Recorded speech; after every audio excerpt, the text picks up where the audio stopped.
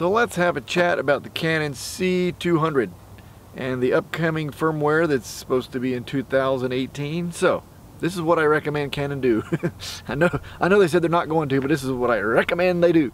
They said they're going to do an XF-AVC codec with a MXF wrapper, which is the same thing it's in my C300 Mark II and my XC10 and a lot of their professional cameras. Anyway, they said that it's going to be the same bit rate, the same 420 8-bit that's in the MP4. So I'm like, no! So this is what they should do. They should do 8-bit 422. That's fine, right? 150 megabits per second with 4K. I can live with that.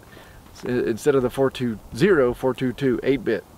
That's fine. Same bit rate and everything. That's fine. Right? Why not?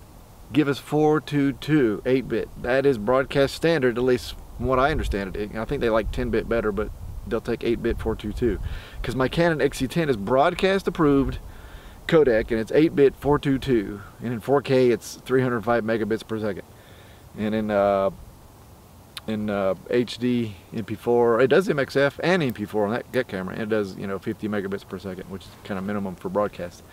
So give us that codec, 8-bit 422 in the C200, right? That'd be fine. 10-bit, we know you're not going to give 10-bit because that's the C300 Mark II territory, right? So what are you going to do with the C300 Mark II? So give us the MP4 that's in the C200, but of course it needs to be 8-bit 422 also. So the MP4 in the C300 Mark II, 4K, 60p, 150 megabits per second, 8-bit 422. Give us that in the C300 Mark II, and give us that also in the C200.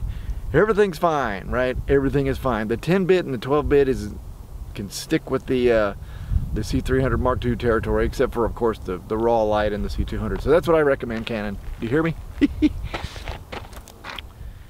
So in summary, C200 next firmware should be 8-bit 422 MXF, right?